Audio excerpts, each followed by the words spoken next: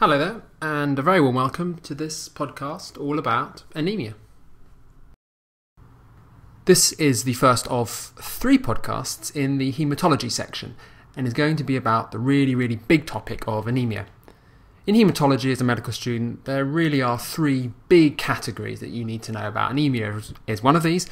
The other 2 are bleeding disorders and haematological malignancy, and hopefully in these 3 podcasts, you're going to get a really good overview and a framework on which to base the rest of your learning.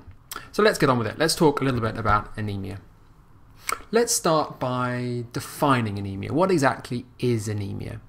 Well, anaemia can be defined as a hemoglobin that's less than the reference range for an individual. Obviously, different labs, different hospitals will have different reference ranges, but generally it's worth learning 2 figures. For men, an anemia would be less than 13.5, and for women, less than 11.5. Note also that an anemia is usually accompanied by a reduction in red cell mass. The exception to this, however, is in pregnancy, where you see both increase in the red cell mass and also the plasma volume. The reason anemia occurs, or is more common certainly, is because there is a relative increase in plasma volume more than that in the red cell mass. So overall the concentration is slightly less. What about the clinical features of anemia in general? Now, first thing worth saying here is that this is just in general. Anemia itself is mostly asymptomatic, but if there is severe or coexistent disease, often coexistent cardiac or pulmonary disease, symptoms can be quite severe. These include lethargy, breathlessness, and precipitation of any underlying conditions, such as ischemic heart disease causing angina, peripheral vascular disease causing intermittent claudication. There also may be symptoms of one of the underlying causes of anemia, such as malignancy.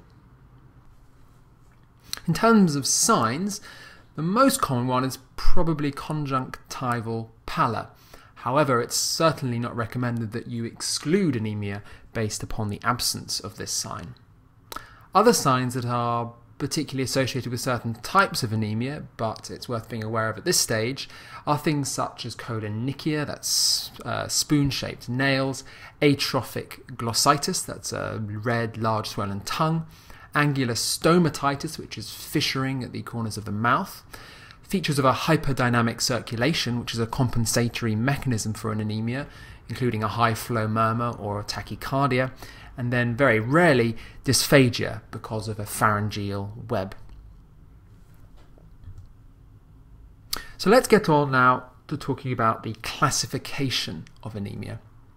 Essentially, there are 2 ways to classify anemia. The one that you're probably most familiar with, and the one that certainly you'll see clinicians using quite a lot of the time, is the classification by red cell size. So this is microcytic small cells, normocytics, normally sized cells, and macrocytic large cells.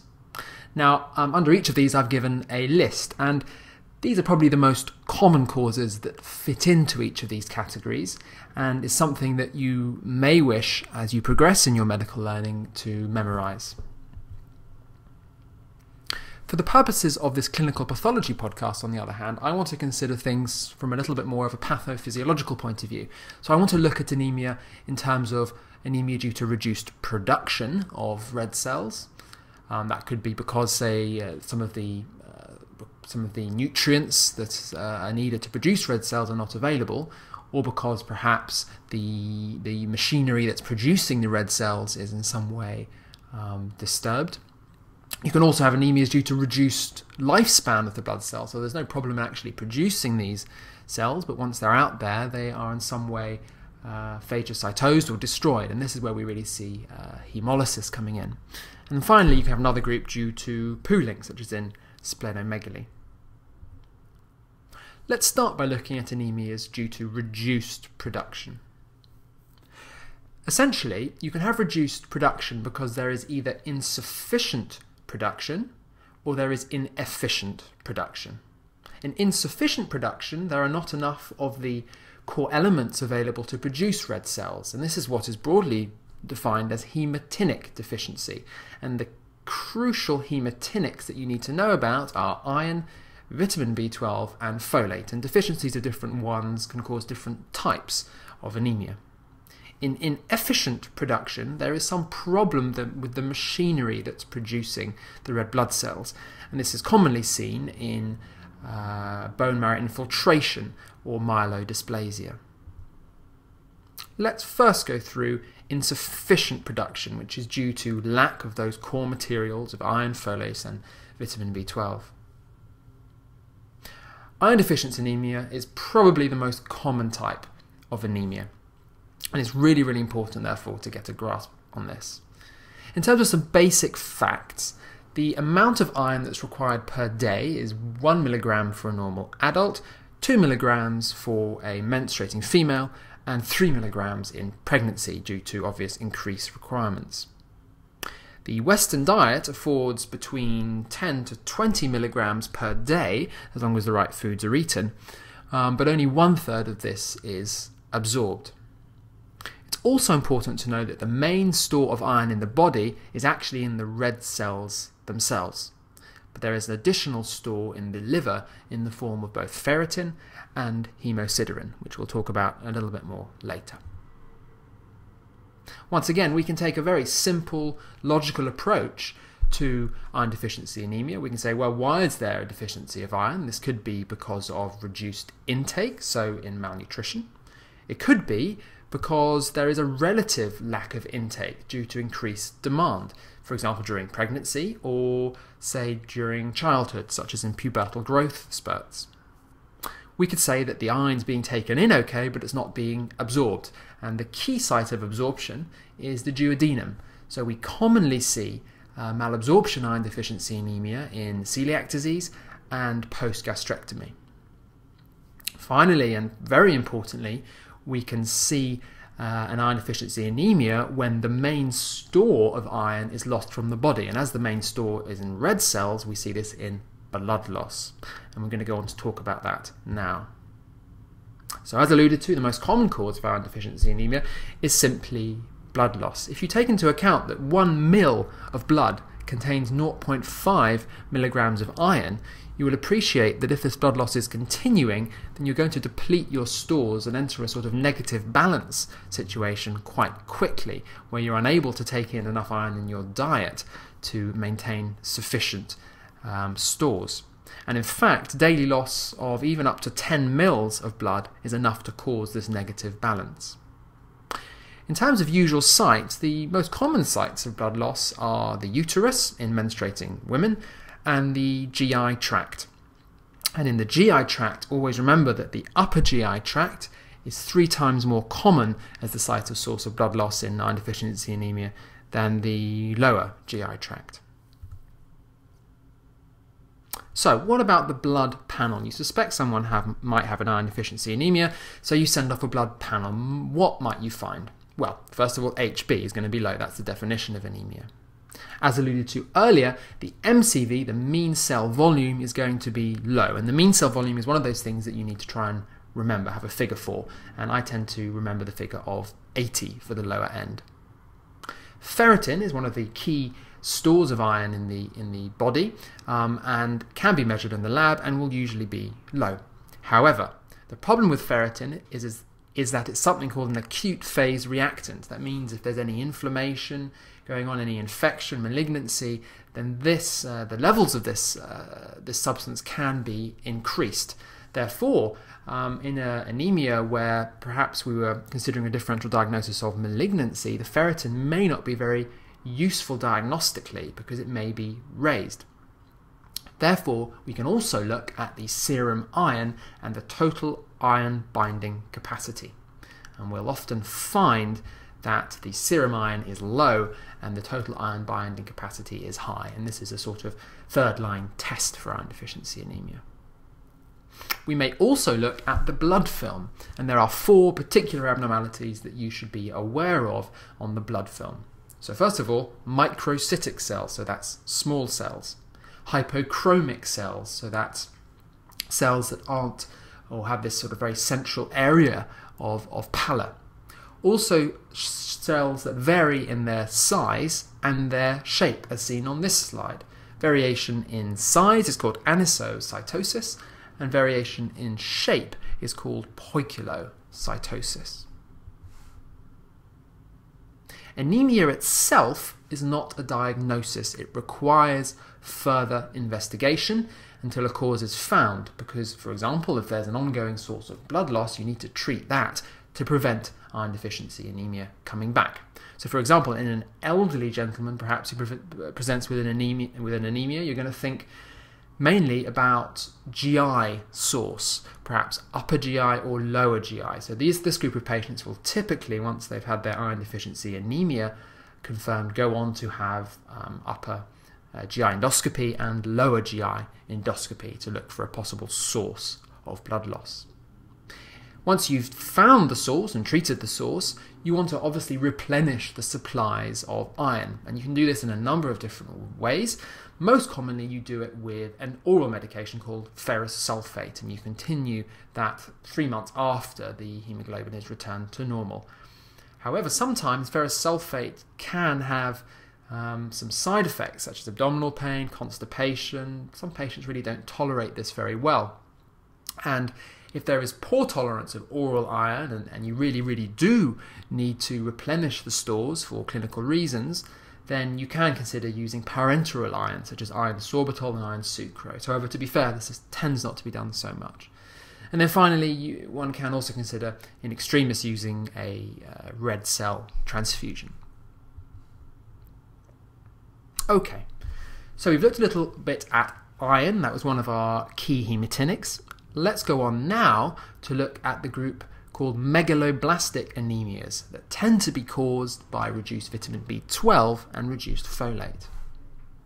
However, the first thing I want to say about this is that macrocytosis is not absolutely equal to megaloblastic anemia. Megaloblasts are indeed a type of macrocytes, and by macrocytes simply mean a large red cell, so our MCV greater than 96. So now you can see our range coming into play, 80 to 96 for the MCV. But in megaloblasts, what you see is a specific type of cell in which nuclear maturation is delayed, and the cause of this is usually vitamin B12 or folate deficiency. And the reason this happens is that these vitamins are very important in allowing DNA synthesis in red cells, and if they're not there, the sort of synthetic cellular processes can become deranged, and red cells can keep on producing lots and lots of protein and make them very big. On the other hand, in non-megaloblastic anemias, where also the size of the cell is enlarged, they are macrocytes, we don't see these aberrations in nuclear maturation and development.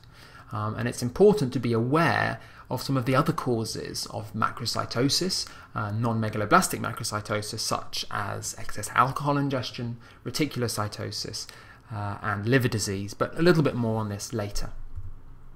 So we've established megaloblastic anemia is not the same as macrocytosis, it's a subtype. Vitamin B12 and folate are needed for cell maturation, and their absence leads to an overall reduced cell output, because essentially those cells that are produced never get out of the bone marrow, but also we get abnormal cells sometimes that do get out, and those are the ones that we will see under the microscope. Also, it's not just the red cell line that is affected in megaloblastic anemia. These nutrients are important in other cell lines as well. So going through, we've already said you get red cells that are macrocytic, so large in size.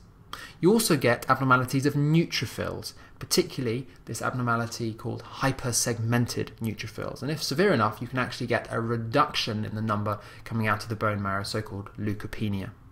And you can also get reductions in platelets as well, of thrombocytopenia. Here is an example of an abnormal neutrophil, a hypersegmented neutrophil, where there's greater than 6 lobes to the nucleus, and this is particularly associated with this group of megaloblastic anemias. So let's go through each vitamin in turn. First, vitamin B12 deficiency. In order to understand vitamin B12 deficiency and the causes of it, you need to basically understand how vitamin B12 is absorbed. There are a number of key steps, and the two key places that these occur are the stomach and the terminal ileum. Once vitamin B12 is absorbed in the stomach, there is a binding with intrinsic factor, which is produced by the gastric parietal cells. This complex of vitamin B12 and intrinsic factor then goes through the entire small intestine and is absorbed in the terminal ileum. In terms of causes of vitamin B12 deficiency, you can get a B12 deficiency due to reduced intake, but this really isn't very common as the body tends to have quite large reserves of vitamin B12, so you really only see it in those with very, very poor diets, such as very, very strict vegans. Much more common is impaired absorption of vitamin B12, either due to a problem in the stomach, where you get that intrinsic factor being produced, or in the terminal ileum, where you're getting the absorption of those vitamin B12 intrinsic factor complexes. The most common cause in the stomach is after the stomach's been removed, say post-gastrectomy, and the most common cause in the ileum is Crohn's disease, particularly Crohn's disease associated with terminal ileitis, an ileal resection, and finally pernicious anemia. Now, of all the causes of vitamin B12 deficiency, pernicious anemia is probably the most common, so I want to go through this a little bit now. In pernicious anemia, the problem essentially is you get autoimmune attack on the gastric parietal cells. This leads to an atrophic gastritis, so an atrophic inflammation of the stomach, which the end result is you get lack of intrinsic factor being produced. If you've got no intrinsic factor, you're not getting the formation of those intrinsic factor vitamin B12 complexes, so you're not getting as much absorption in the terminal ileum. Diagnostically, on a blood test, you see a reduced serum vitamin B12. And obviously you see other things as well, such as a raised MCV, macrocytosis, etc. You also sometimes see autoantibodies, particularly two types of autoantibodies, the anti-parietal cell autoantibodies in 90% and anti-intrinsic factor antibodies in about 50% of patients with this condition. Common to this group of patients are other autoimmune diseases, such as, for example, thyroid disease. You should also know that the presence of pernicious anemia and atrophic gastritis predisposes to the formation of gastric adenocarcinoma. This is a theme, this association between inflammation and malignancy is a theme we're going to come back to in later podcasts.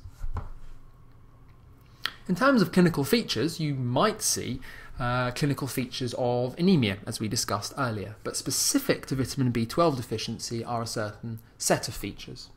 Probably most common is a peripheral neuropathy, and you see this quite early with just pins and needles in a glove and stocking distribution in the peripheries. This can, if allowed to progress, start to involve the posterior and lateral columns of the spinal cord, leading to a condition called subacute combined degeneration. This results in loss of vibration, proprioception, and indeed, if it gets worse, can lead to weakness and quite profound ataxia. For those who are really keen, vitamin B12 has also been associated with optic atrophy, dementia, and weight loss, quite profound weight loss due to the effect that vitamin deficiency has on intestinal mucosal cells. But that's really aside. The main thing is peripheral neuropathy, subacute combined degeneration. In terms of treatment, the treatment of choice is hydroxycobalamin, which is basically vitamin B12. The problem with this is you have to give it as an intramuscular injection. There isn't an oral formulation that is available.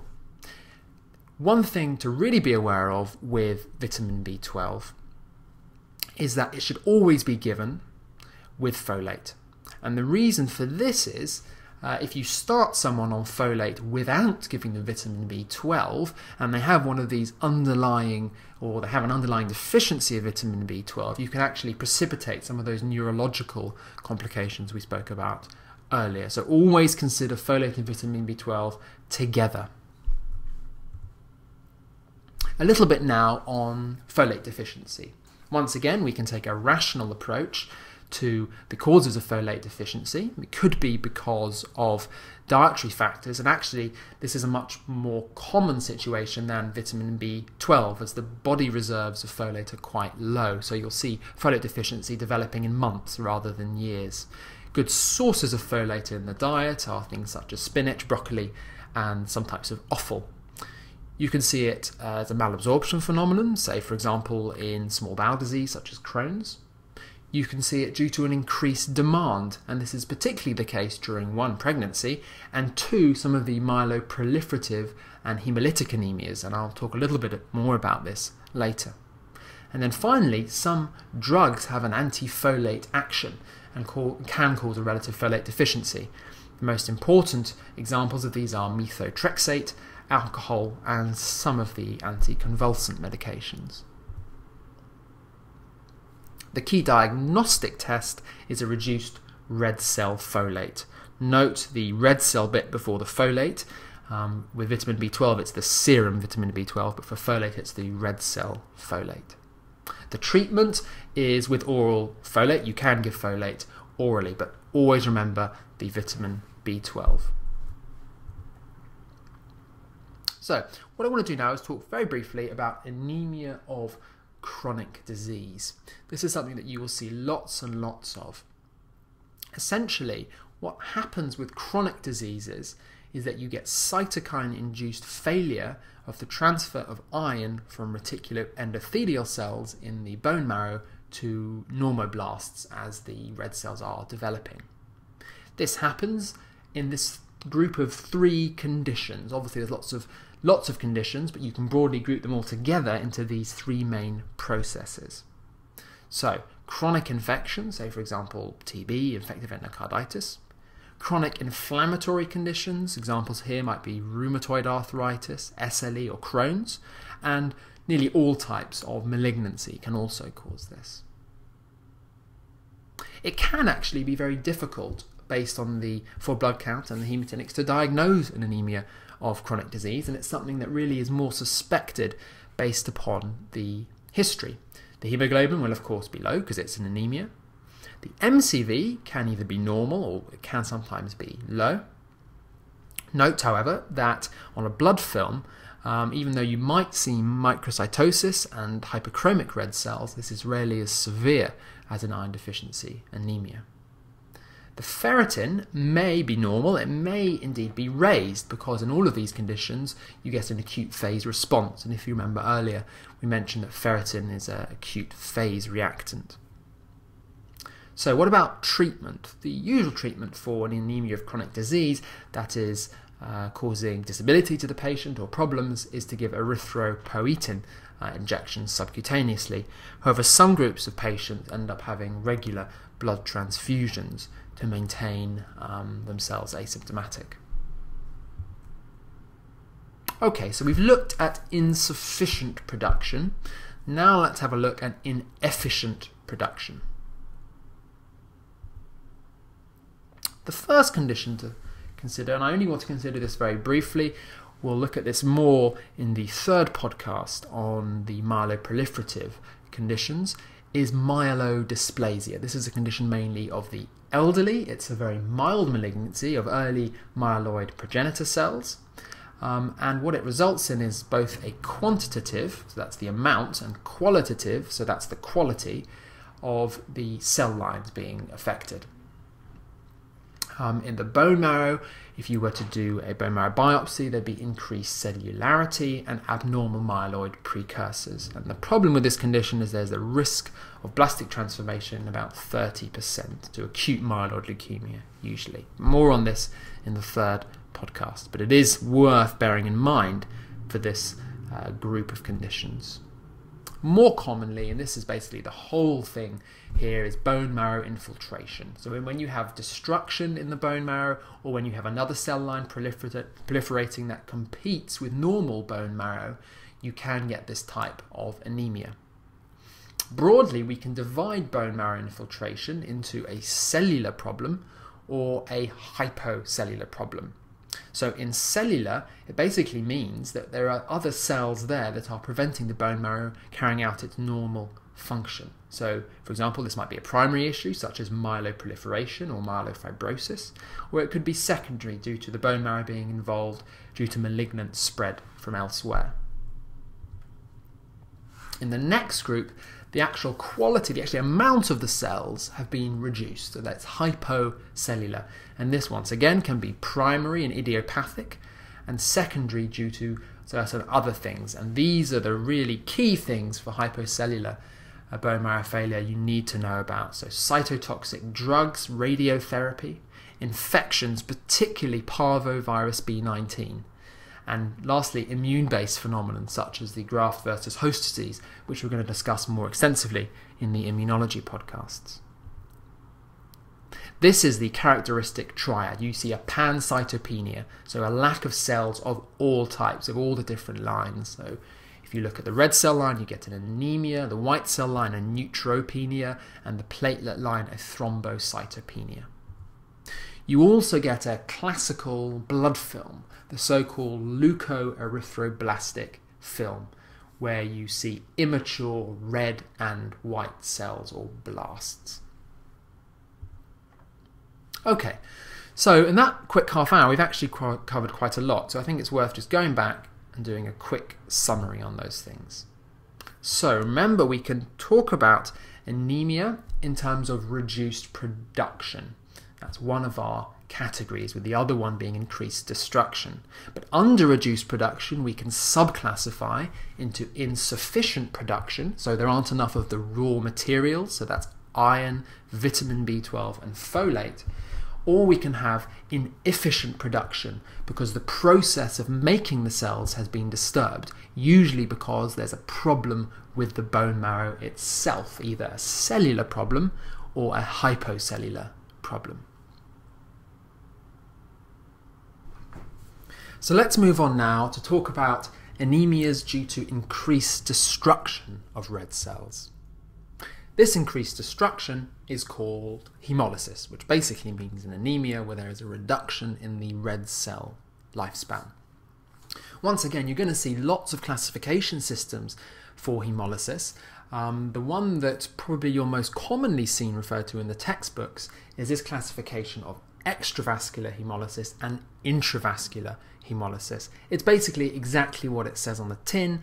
Extravascular is where you're having the hemolysis or the breakdown of those red cells occurring outside the bloodstream, and usually this is in the spleen, mediated by splenic macrophages.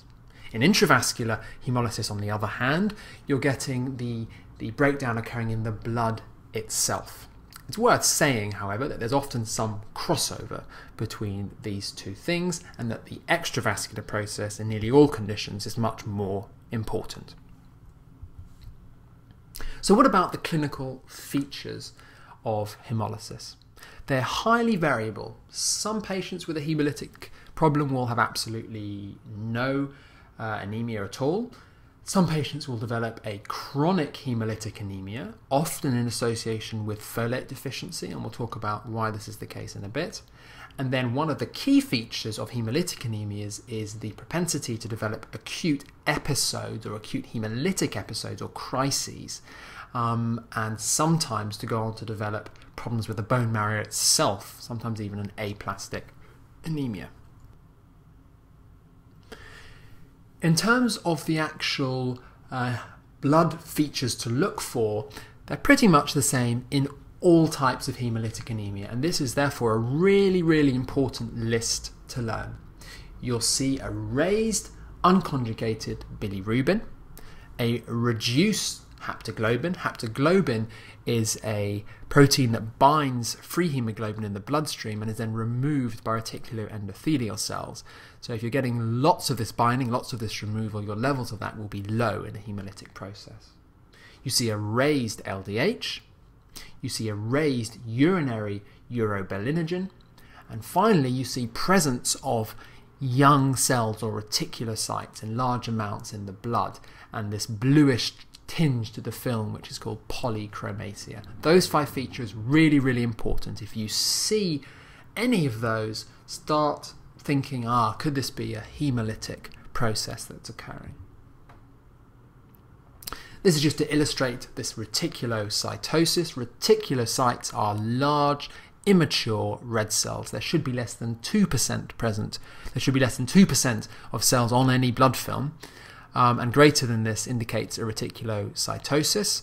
Often the presence of large amounts of reticulocytes, because they are large cells, can cause a mild macrocytosis to be present in the blood. Also note that there tends to be a bluish tinge to these cells, and this is called polychromasia. So we've already spoken about one of the classification systems of hemolytic anemias, that of extravascular and intravascular. A much more useful way of actually dividing up these anemias is to consider them in terms of where the problem lies. Is it a problem with the red cell itself, or a problem occurring outside the red cell primarily, which is then affecting the red cell? The intrinsic red cell problems tend to be inherited, and this we're talking about problems such as G6PD, pyruvate kinase deficiency, things like that. On the other hand, conditions such as autoimmune hemolytic anemia, which are occurring outside the cell, tend to be acquired. The one exception that you need to be aware of here is that there's this condition called PNH, or paroxysmal nocturnal hemoglobinuria, which is the only intrinsic red cell condition that is actually acquired. So let's start by talking about these inherited hemolytic conditions. As I said before, they're inherited, so they're problems with the red cells themselves.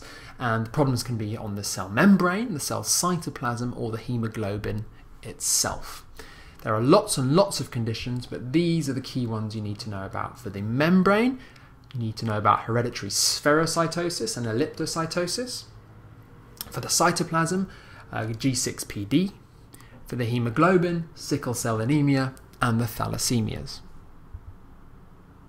So what I want to do now is not give you a really in-depth analysis of each of these conditions, but just a little bit of revision and a quick overview of these important inherited intracellular conditions. So let's start at the cell membrane. We've got spherocytosis and elliptocytosis. In both of these conditions, there's a problem with the spectrin or anchorin proteins on the cell membrane. This leads to a reduced red cell lifespan, as it tends to cause the cells to have an abnormal shape. And this abnormal shape leads to trapping of these cells, particularly in the spleen, and premature phagocytosis by splenic macrophages. Both spherocytosis and elliptocytosis are inherited in an autosomal dominant fashion. Spherocytosis is much more common and much more severe compared to elliptocytosis, which tends to be quite rare and quite mild. Test-wise, one of the key tests, of course, is a blood film, and in spherocytosis you'll see spherocytes, and elliptocytosis you'll see elliptocytes. There's an additional test called the osmotic fragility test, which is often used in the diagnosis of spherocytosis. In terms of treatment, because elliptocytosis is quite mild, no treatment tends to be needed. But in spherocytosis, because of this role that the spleen has, sometimes the spleen is removed in a splenectomy, and as with all hemolytic anemias, folate supplementation should be given. If we move on now to talk about problems in the cell cytoplasm, we come to glucose 6 dehydrogenase deficiency, or G6PD deficiency. And here, the problem basically is that the cells are lacking in one of the key enzymes needed to produce NADPH. Now, NADPH is used with another substance called glutathione to protect the cell from oxidative damage. And in the absence of this, cells are much more fragile, much more likely to have a reduced lifespan. The condition is X-linked, and it's most common in Africans, Mediterraneans, and Chinese populations. In terms of the clinical syndromes, it can cause a chronic hemolytic picture, but much more characteristic are acute hemolytic, often self-limiting episodes of hemolysis caused by a precipitant that places oxidative stress on the cells. The important three classes are drugs, fava beans, and infection. And the two key groups of drugs you need to be aware of here are antimalarials and sulfonamides. On the blood film, there are some characteristic changes that you should be able to recognize, at least by name. These are Heinz bodies, which are little cellular inclusions, and bite cells, which literally are red cells which seem to have had a bite taken out of them.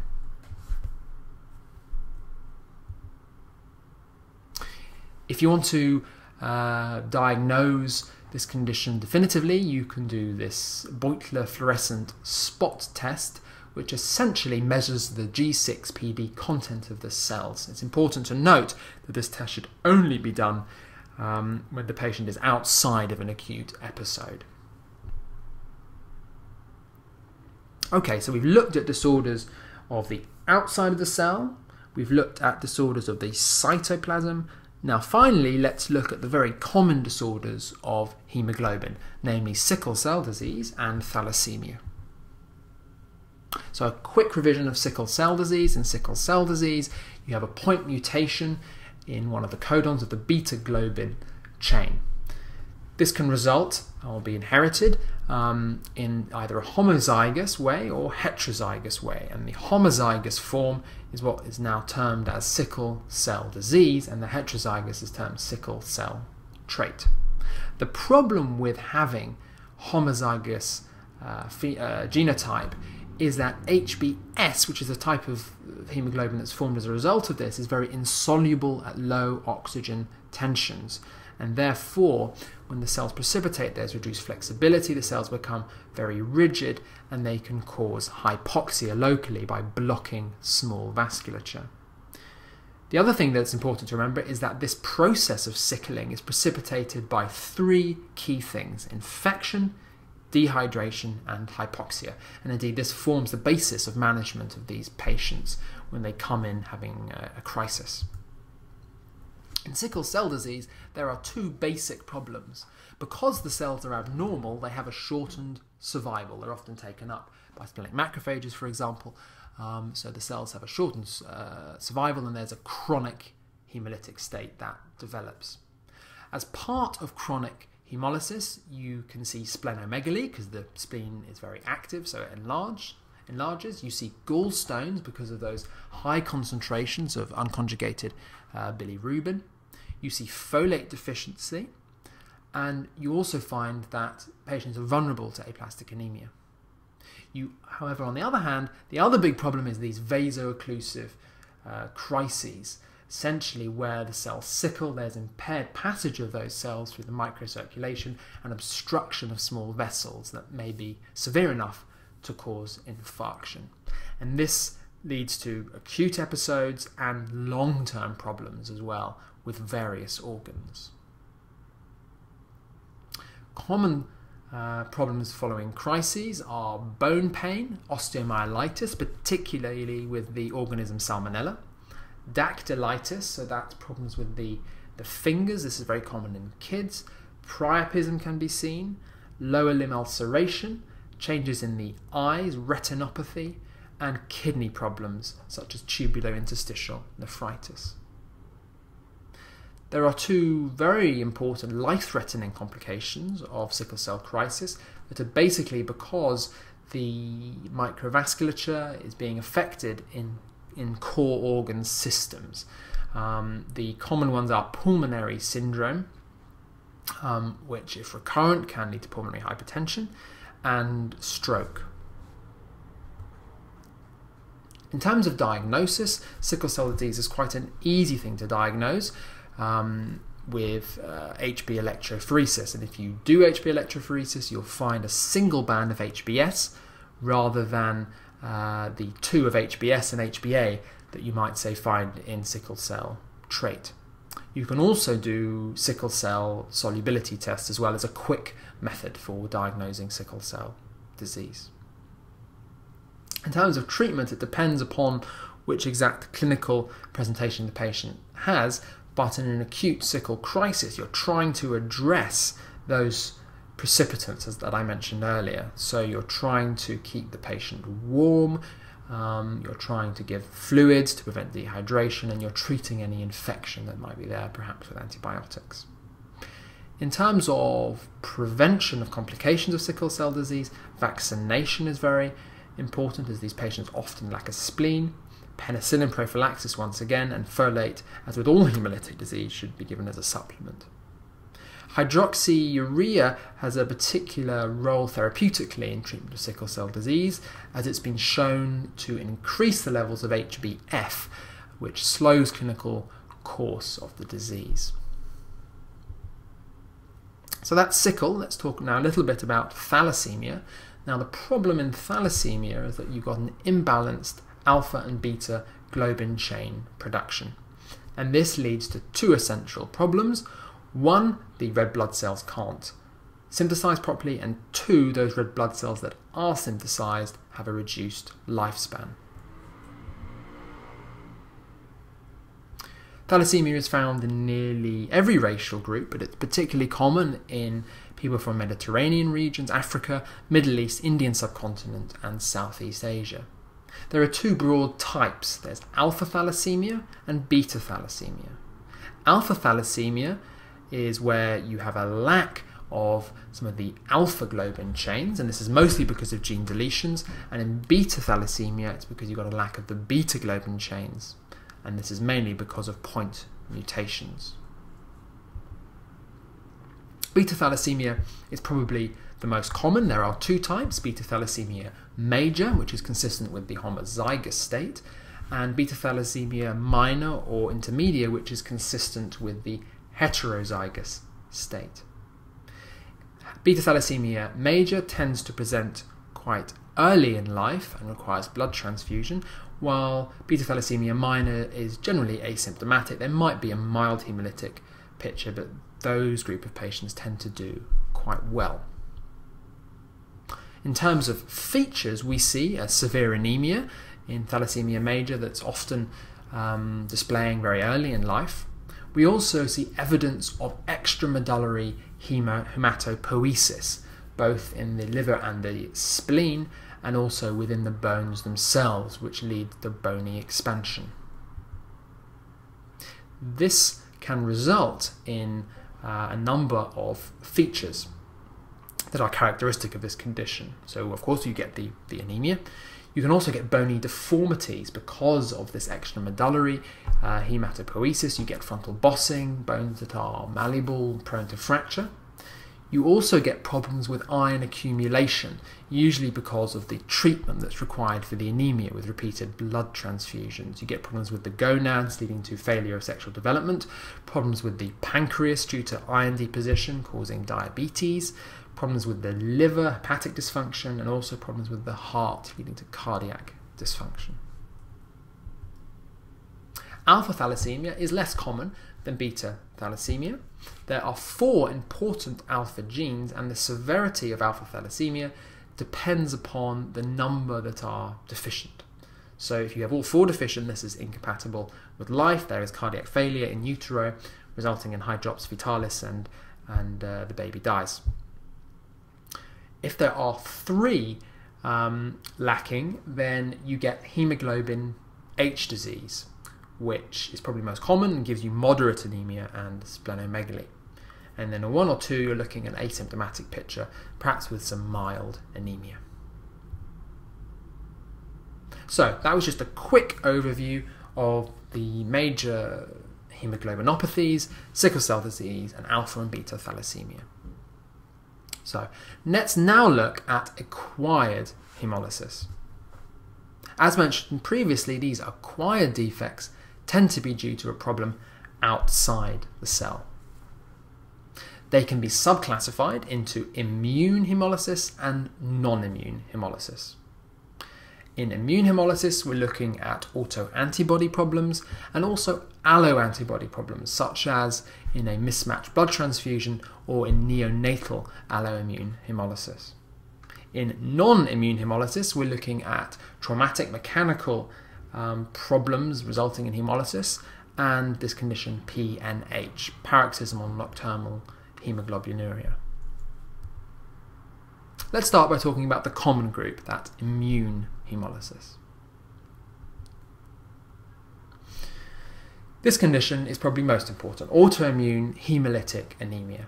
The problem here is that there is the production of autoimmune antibodies against red cells, leading to red cell hemolysis. And the red cells themselves hemolyze both intravascularly and extravascularly, most commonly in the spleen. In this group of patients, there's often a history of other autoimmune conditions, such as thyroid disease, lupus, rheumatoid arthritis. Occasionally, however, this condition may also be seen with drugs and other lymphoproliferative disorders. The key features are features of hemolysis, so that's all the clinical things we spoke about before, all the biochemical, hematological test features we spoke about before, and very importantly, they will have this, a positive direct anti-globulin test, or DAT, or something called a Coombs test. There are two broad types of autoimmune hemolytic anemia, warm and cold. And this really depends upon the temperature at which the autoantibodies are reactive with the cells. Warm tends to be IgG mediated and cold tends to be IgM mediated. Warm, however, is much more common than cold. Note that they have very different sets of causes, and these causes are is a list that you really should try and remember. For warm autoimmune hemolytic anemia, you're looking at idiopathic, you're looking at autoimmune disorders, particularly lupus, myeloproliferative disorders, particularly the CLL and lymphoma, and drugs, particularly three types of drugs: penicillins, methyl-dopa, and quinine.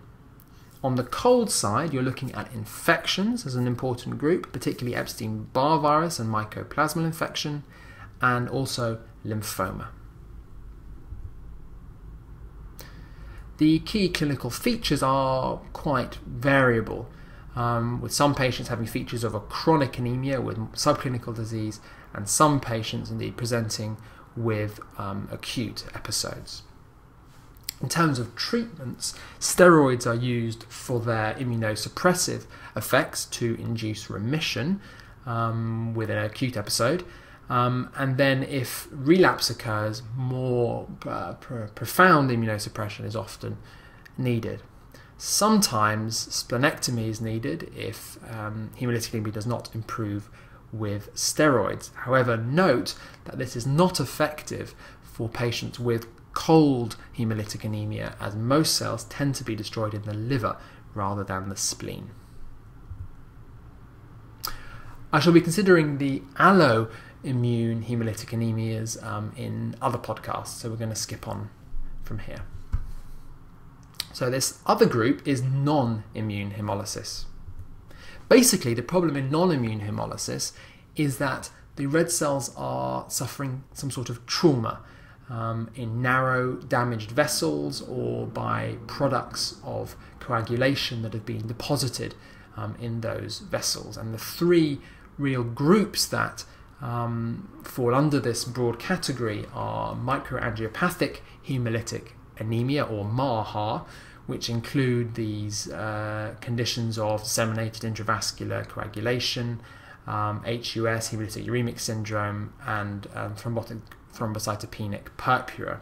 These three conditions are going to be considered in more detail in the next hematology podcast on bleeding disorders, so I'm not going to go into them in detail here, but the essence is you get abnormal products of coagulation deposited in vessels, which leads to mechanical damage to red cells. You could also get damage to the red cells with artificial heart valves, and in this condition called March hemoglobinuria, where repeated trauma can cause damage to red cells. The characteristic feature of this are these schistocytes, which are seen on the blood film, and this essentially makes sense. These these cells have been damaged by their passage through the microcirculation. So, the last thing in this podcast, I want to consider that exception that we mentioned before. That exception was paroxysmal nocturnal hemoglobinuria, which is an acquired mutation of PIG-A, or of the PIG-A gene within one of the stem cells. This results in a red cell defect, which results in problems with the cell surface proteins. It affects all cell lines. The triad for this that you need to try and remember are features of intravascular hemolysis, not extravascular but intravascular hemolysis, features of clotting, so venous thrombosis, you can get DVTs, you can get pulmonary embolisms, you can get strokes, and hemoglobinuria, most common in the night time or in the morning. It can be diagnosed using something called a Ham's test, which is not really any longer used, but used to be positive because this group of cells tended to lyse at a lower pH, as lower pHs tend to favour the activation of complement. Much more common now is to use cytometric analysis to look at the cell surface proteins that are abnormal, particularly the cell surface protein anti-CD59. Treatment is mainly through supplementation, such as folate supplementation, anticoagulation to deal with the increased risk of thrombosis, and there are some newer monoclonal antibodies such as eculizumab, which act against C5, which is one of the complement components, to reduce the complement-mediated hemolysis that occurs in this condition. Right, so just to recap once again, in the second half of the podcast, we've looked at anemias that are due to increased destruction. We've seen how these can be broken down into congenital or inherited and acquired. We've seen how most acquired problems tend to be problems arising outside the red cell, usually to do with antibodies or damage within red cells. And we've seen how the other group can be due to problems of the red cells themselves inside the red cells, either due to a problem with the membrane in spherocytosis and elliptocytosis, problems with the cytoplasm in G6PD, problems with the hemoglobin in the hemoglobinopathies of sickle cell disease and thalassemia. I hope you've enjoyed listening to this podcast. If you have any feedback, please get in contact directly through the website. Thanks for listening, and see you soon.